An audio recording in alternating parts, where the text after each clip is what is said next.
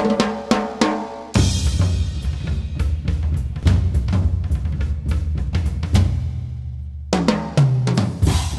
and welcome to The View from 22, a Spectator show where we like to look at a story that isn't necessarily dominating the news. But this week we thought we'd do the exact opposite, because there is only one story that has dominated the globe so far, and that, of course, is the indictment of President Donald J. Trump. I'm delighted to be joined by Alan Dershowitz, who is a very distinguished lawyer and the author of Get Trump, The Threat to Civil Liberties, Due Process and Our Constitutional Rule of Law.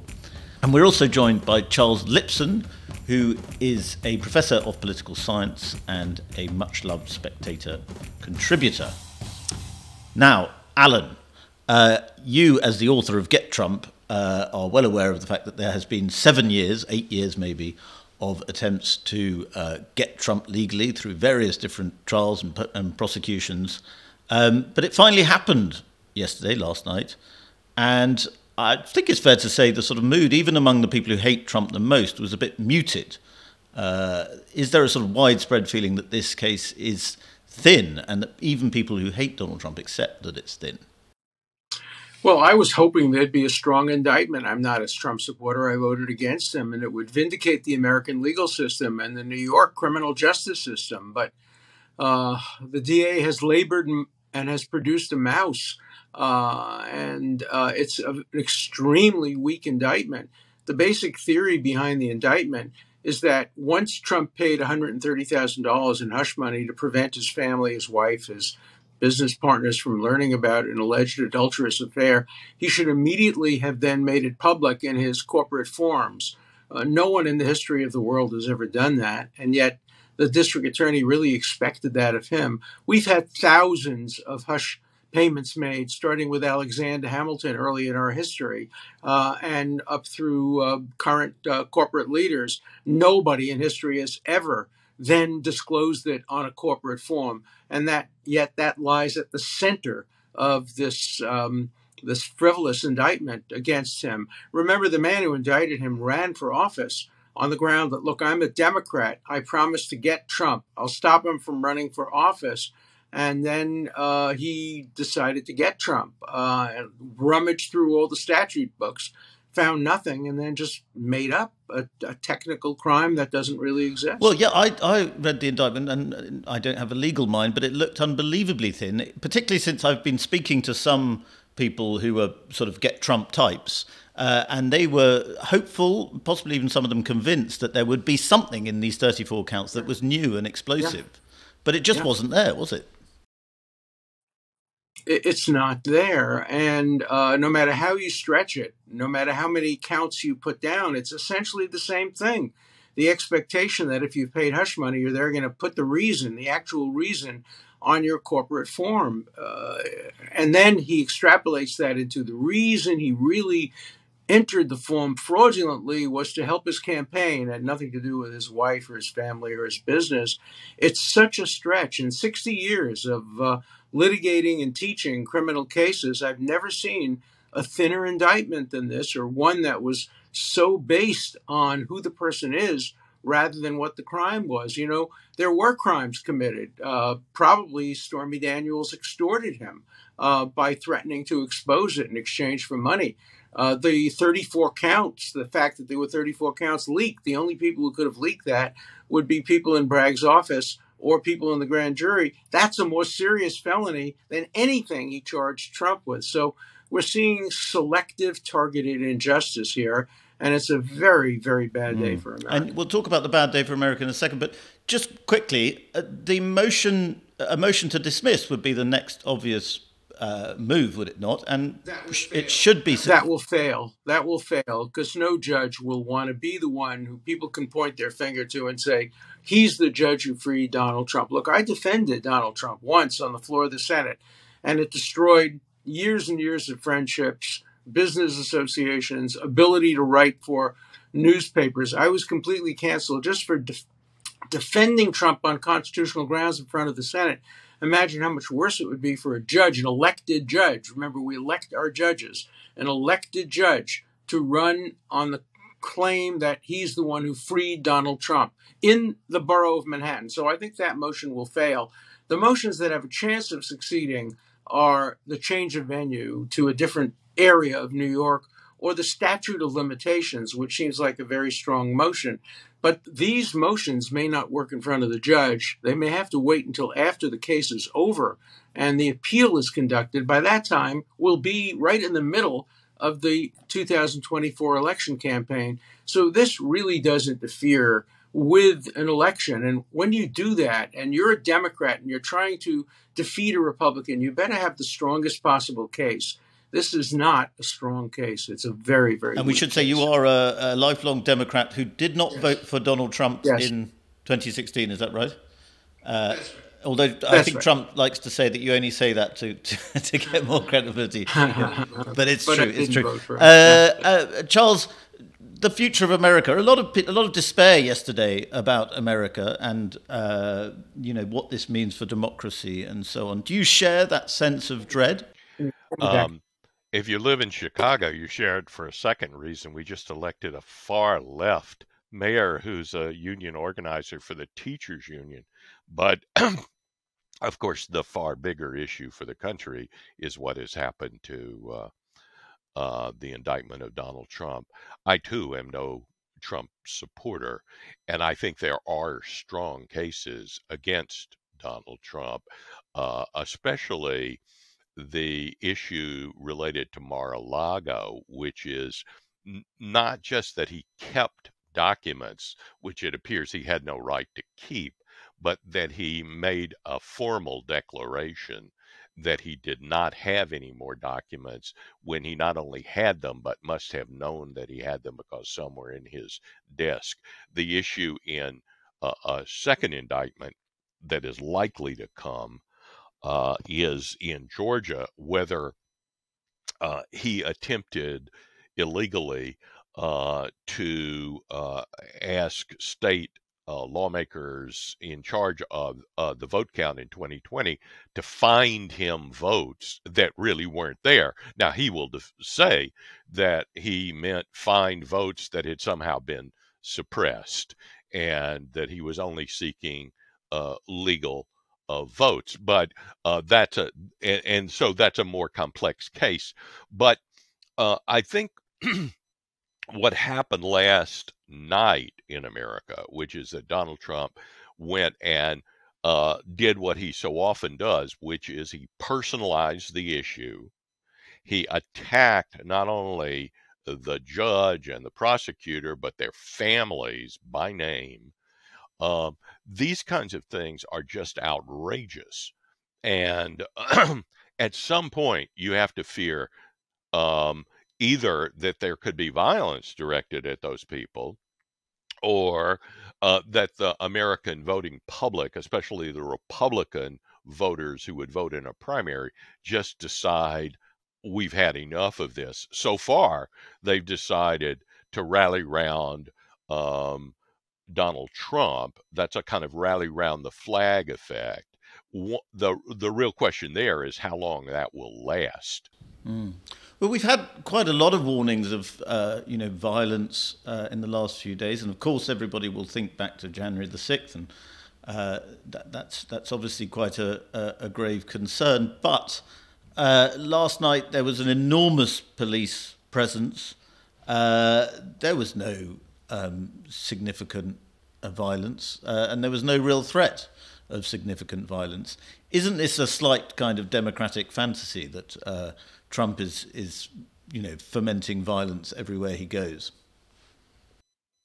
Well, to some extent, I agree with that, with what you're saying, Freddie. But there's another aspect to it, which is, first of all, we're taking more and more of our political issues and moving them into the legal setting, the legal context. They're being decided in the courts, and worse, they're being decided by bureaucracies, law enforcement bureaucracies like the FBI, and some that shouldn't be involved in domestic politics like the CIA. and so forth. That's a problem. But I think the equally important problem is that people are in the United States, and I know this has happened in Britain and it's happened in continental Europe as well, have lost a lot of their trust in governmental institutions and in other institutions like the media. Um, the only institution in the United States that has more than 50% approval is the U.S. military. Every other institution is not just underwater. There are no bubbles coming up from underwater. That's how far underwater they are. And that's a grave thing. And what you have time and again from Donald Trump is sort of a frontal assault on many of these institutions, not on policy grounds, not on the grounds that they have accrued to themselves more power than they should legitimately have, but on very fundamental grounds. They're against us and all the rest. I've got to say, I completely agree with Alan Dershowitz on this particular indictment in New York. The biggest problem that he is underscoring, in my opinion, is not just that the indictment is thin, but that it is bass backwards, as we say.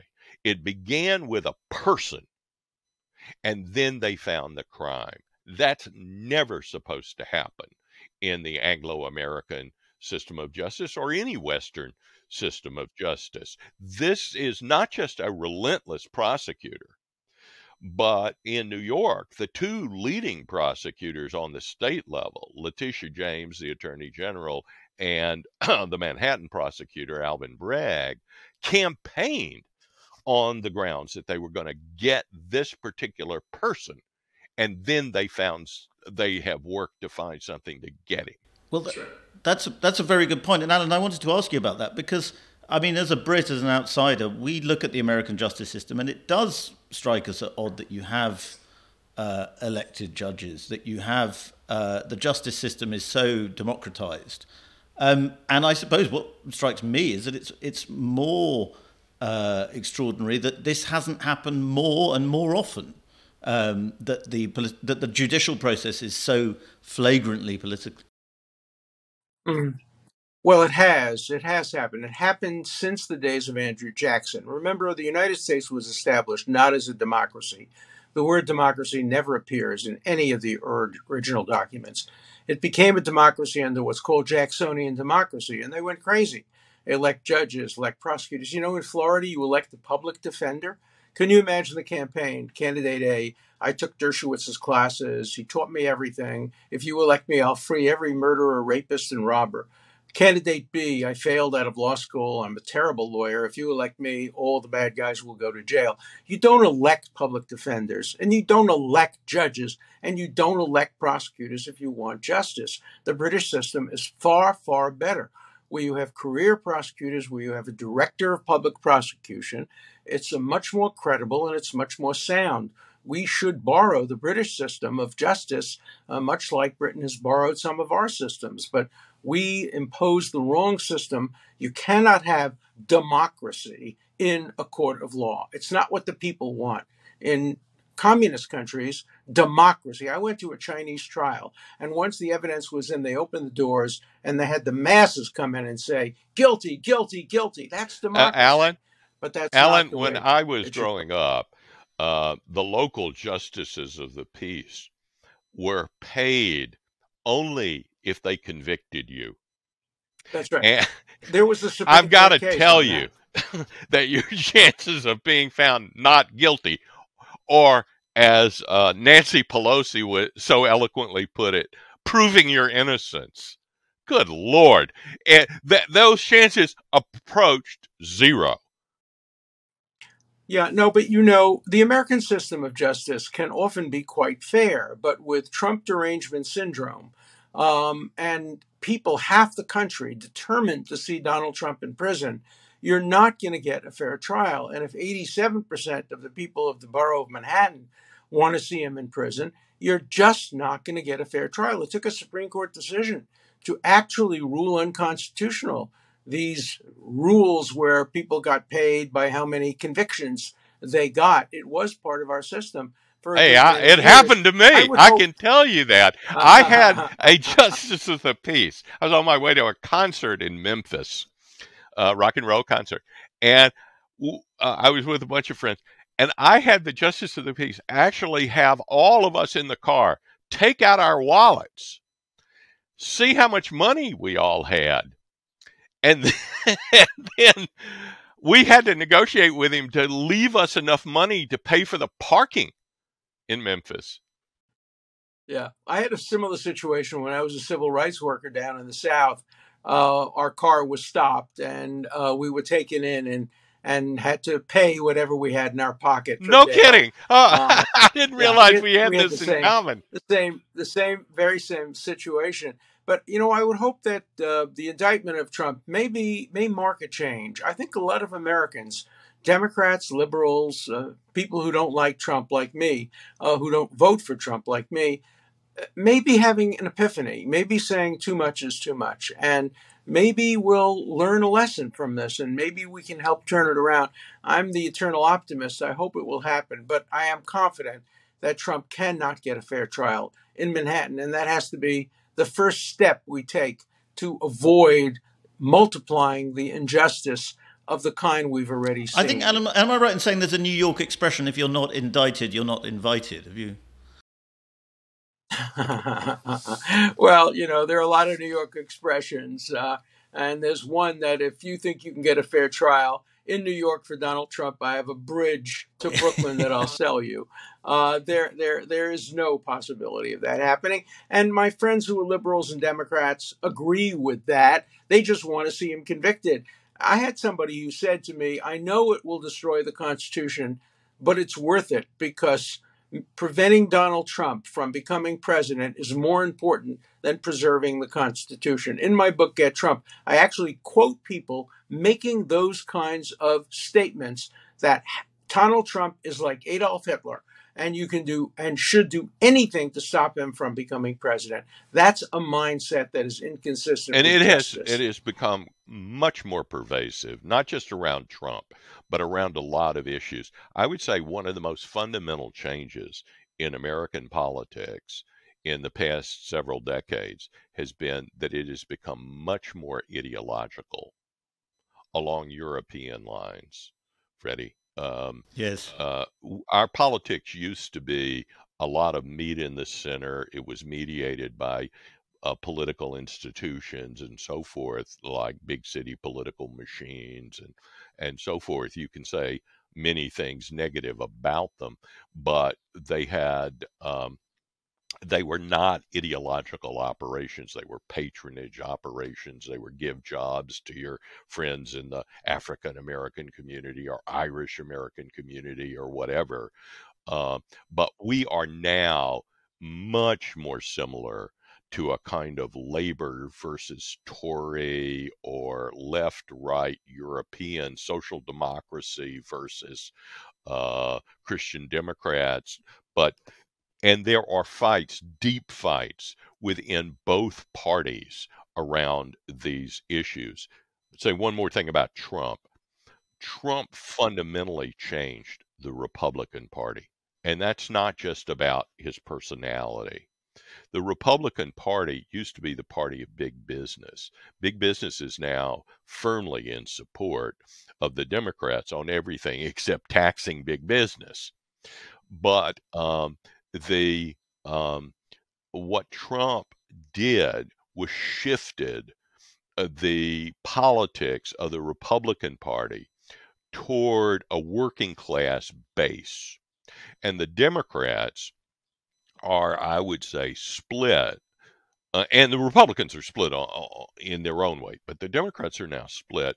And I would say the two people that observers tend to put on the same side. They tend to say, well, on the left are people like Elizabeth Warren and Bernie Sanders. But to me, and in many issues they are, but to me, the difference is that Bernie Sanders is fundamentally a left-wing populist. And Elizabeth Warren is fundamentally a regulatory state left-winger. And you see this kind of split between the AOC wing of the party and the Nancy Pelosi type wing, and they try to bridge it. And on the Republican side, you see it between the firebrands on the right, who are essentially populists, and the Mitch McConnells, who are essentially center-right, much more aligned with the corporatist wing of the party.